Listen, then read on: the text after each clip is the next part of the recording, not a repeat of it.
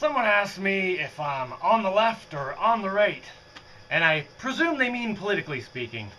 So I'm going to risk alienating a few people and tell you what I think. We should be able to have these conversations with people getting upset, though. So even if you totally disagree with me, this is just what I think. It's not what I think you need to think. So I'm just going to spill it. So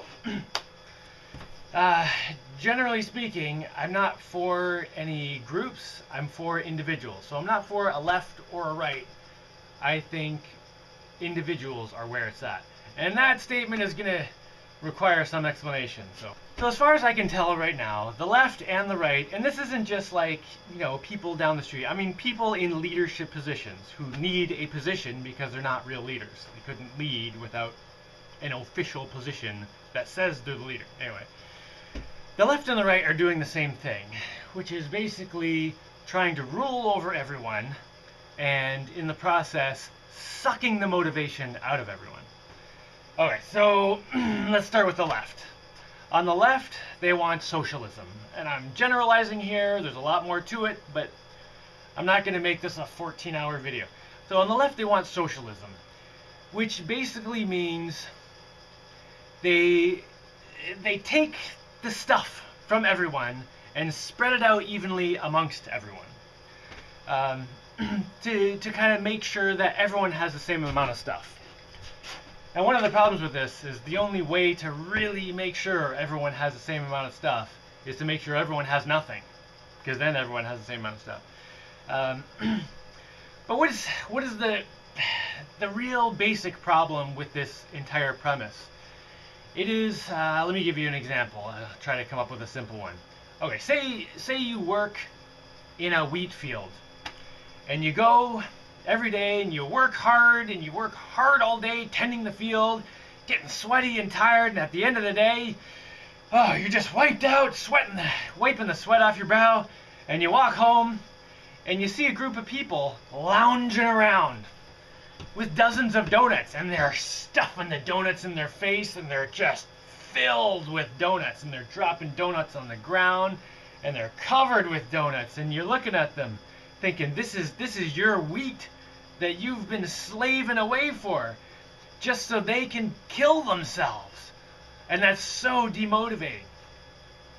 So the next day you go to work feeling a little less motivated about making this wheat that someone's just going to take away from you and give to other people. And that's the big problem, is there's a huge incentive to do nothing. Because the less you do in a socialist society, the more you get. The more you do, the more is taken away from you. So it just sets up this incentive that says do as little as possible, as little as you can get away with. Now on the right, they do things very differently. They try to set up this competition between everyone, and everyone has to fight.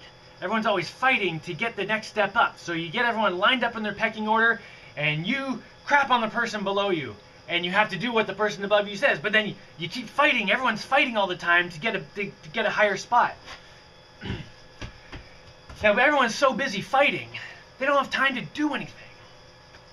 And the people who are doing things don't have time to get into this fight of dominance. They're too busy feeding everyone and making the cars and doing the real stuff. And the people who are doing stuff end up at the bottom of this ridiculous hierarchy because they're just not in the fight. They're like, I'm too busy making it so we can all live to get in your arguments and fights and do all this garbage. So again, you have a huge incentive to not do things, but instead to waste your time talking. Trying to sound official and speak with a dominating voice and get physically dominating and stuff, and just take from other people and push them down and try to get up the hierarchy. And again, it's just people just end up not motivated to do things. So in a nutshell, on the right, they walk up to you and punch you in the face. On the left, they sneak around behind you and stab you in the back. But they're doing basically the same thing, just tearing people down. Now, the left often complains about the right's capitalism. And then the right says, I'm so tired of hearing this, but the right says, well, the people with all the money, they're the ones who've earned it. And let me give you a little story, a little anecdote about this. I've had some dealings with the business world, most recently when I was working in the toy industry. And I was an inventor, so I would come up with products, and I would end up in meetings with big wig CEOs of huge stores you've definitely heard of. So I'd be in these meetings with these CEOs, and they would just come in to try to get us to make certain types of things. And the meetings always went the same. Every one of these big stores, the person would start suggesting things that I knew nobody wanted. It's just junk, garbage. And then I'd try to nudge them back, like, wait, why don't we make some kind of cool stuff? And then they'd try to nudge back, no, make crap. Now, one day I'm sitting in a meeting, having this back and forth. They're trying to push this way, I'm trying to push this way. And the guy says, okay, look, I don't think you're getting it. Which is ironic, because I totally got it. I don't think he got it. But anyway, I don't think you get what's going on here. Look, I'm just going to spell it out for you. We need you to make garbage. Because we can sell garbage all day. Because what we're really selling is a promise. A promise that this is a beautiful, amazing product and you're going to love it and it's going to be amazing. But then the kid gets it home and it's terrible. And they end up with this empty feeling. Just total dissatisfaction. So what do? They whine to their parents to go back to the store and buy another thing. The problem is, if you give them something, if you sell them something they like, they're too busy at home playing with it to come buy more stuff. This guy's very, very passionate about this. So we make billions of dollars off this premise of we promise something good, we don't deliver, and they just keep coming back and buying and buying and buying. And I'm just sitting there trying not to throw up in my mouth the whole time. So, and this was not an isolated incident. This was just the way it went. Every one of these meetings. So, no, the people with all the money are not. They don't have all the money because they're doing the best stuff. Usually they're lying, cheating, and stealing to get it. What the left and the right are talking about when they say capitalism is different things, and people will use the term capitalism like 2 times in a sentence with different meanings each time. So let me just give a definition right here that I'm going to use. Capitalism is when you define the value of everything in capital, in dollars. So you get everything is valued in some number with a money symbol beside it. That's the value of everything. The problem there is that some things can't be measured in an amount of money. So those things end up becoming irrelevant. So your personal honor, your love for your children. And you see this when people send their kids to daycare so they can work for money that doesn't even pay for the daycare. Oh, that's a whole other video worth of stuff. But anyway, so that's these CEOs. They don't care about their personal honor or making customers happy or any of the stuff. All they care about is the money, and that's capitalism as I'm using the term in this video. And the problem with that system is so obvious because all the most valuable stuff in the world cannot be measured in money, and that stuff ends up becoming the least valuable by perception.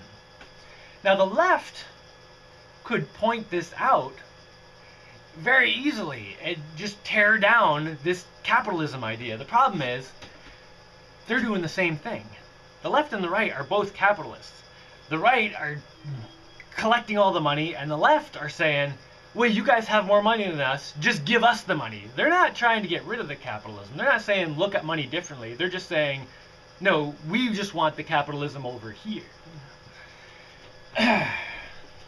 And what the right was talking about when they were saying that people who do the best stuff end up with the most money, they're talking about a free market, which is not capitalism. You can have I don't think you can even have a free market with capitalism. Because once you have money that someone else controls, you don't have free exchange of stuff anymore.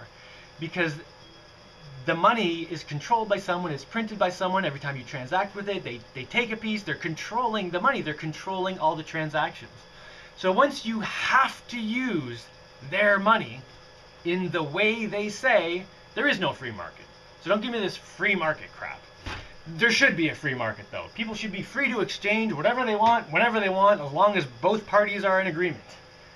And the government should stay out of it, but they just want to take everything and skim off the top. Okay, so if I'm so against these things, what am I for? I am for individual morality. So in a lot of cultures where there have been disasters in the past, you can go through a whole set of decisions where individuals made a clearly immoral choice. This guy did it, then that guy did it, then that guy did it, and another person, and just like hundreds of thousands, even millions of people made immoral decisions because they were part of this group that decided how they should behave. They had a code of conduct, and all these individuals, instead of thinking about what they thought was right, they decided to go along with what the group said to do. But if all those people instead said, no, I'm going to do what I think is right, a lot of problems could have been avoided. So I've been doing something of an experiment with this over the last, I don't know, like 20 years with my own life. I started just doing what I think is right, disregarding laws to the largest extent that I can without getting thrown in jail or whatever. And I gotta tell you, a lot of things have changed in a really positive direction. Like, I have an awesome relationship with my kids. It is difficult to relate to a lot of normal people because, you know, they're not individuals. But one of the big things that's changed is the way I think about money. So one of the things that, you know, rules the world today is money. Money rules the world. Money makes the world go round. You know, I hate that crap. Ugh, catchphrases. So most people think about objects having a dollar value. But it's much more useful to think about money having a value equivalent to what it does or what it gets. So that you're not defining the value of the things with the money. You're defining the value of the money with the things. So here's an example. Say you have $5. And say you're one of those donut-loving people. I like donuts. Donuts are great. Say you go to the store, buy $5 worth of donuts, and you go stuff your face with them. Basically making yourself sick. So what was the value of that $5? What was it, like negative 10 hit points or whatever? Basically, you just made yourself sicker. Now, rewind a little bit. Take that same $5. Say you go and buy a hammer. And then you use that hammer to build a house, and a chair, and some other furniture, and use it to fix your car, and use it to smash that horrible bug that's been bothering you.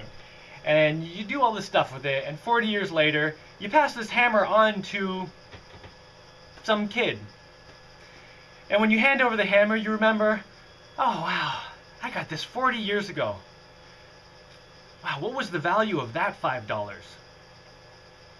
Now, some people are going to say, oh, you can't get a good hammer for $5. It's going to break the first day. Well, this is how you start thinking differently when you start valuing the money based on what it can do. Instead of just going to the store and buying the first junky hammer you can find, you start looking around. Looking at classifieds or yard sales, and you buy some hammer that some guy's already had for 50 years. It was built in the 50s or the 60s. The thing's indestructible.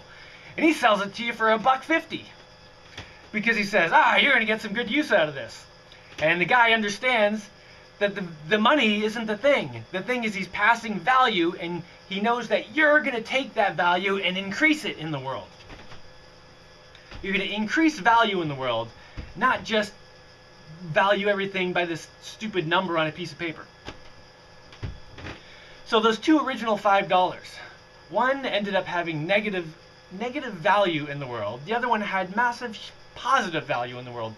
just based on how a person used them. So, yeah, I don't know if this is the right thing to think or the only thing to think, but this is what I've been doing, and it's working really well. So that's the basic gist in a very small nutshell. I'm not for the left or the right or any organized group that has a code of conduct and tries to socially engineer the world. I'm for individuals. Individuals need to have their own morality that is above everything else. Because then the world gets a lot better. And when you start doing what you think is right, you start feeling better about yourself, and you start doing more of what you think is right, and just you get so much more motivated to do good in the world. I know. Someone's going to mention the Adventure Builders Club. Well, isn't that an organization? No, it's not an organization. Nothing organized about it. It's just a philosophy. Follow it or not. Just kind of a guideline for how to be a better individual, not how to be part of a group. When I say organized groups, I don't mean anything against like your bowling team or something. I mean like groups that are trying to decide how other people should live. You kind of have to fill in all those blanks with your own common sense. All right.